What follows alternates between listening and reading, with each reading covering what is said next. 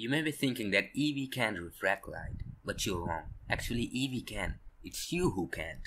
And of course, it doesn't work as perfect as Cycles, but it still does.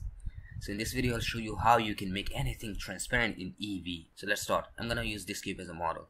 First, let me make a simple scene so we can see that through the cube. You can see the Hobbit hole picture. I made some tutorials here on how you can make it, but one link in description. Okay, so if we select the cube and go to its material properties, we can drag the transmission all the way up. And as you know, nothing happens at all. This is because in Eevee, you're doing it the wrong way. So in order to do it as I do it, simply increase the transmission all the way up. In the render properties, check screen space reflections. Under this tab, uncheck half res trace and check refraction.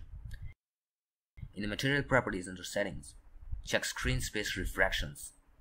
And now you can see it's working. You can see it's kind of translucent, but it's okay.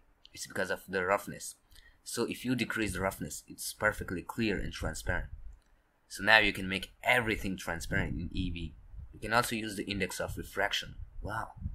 Thanks for watching. Make sure to subscribe and follow the link in the description.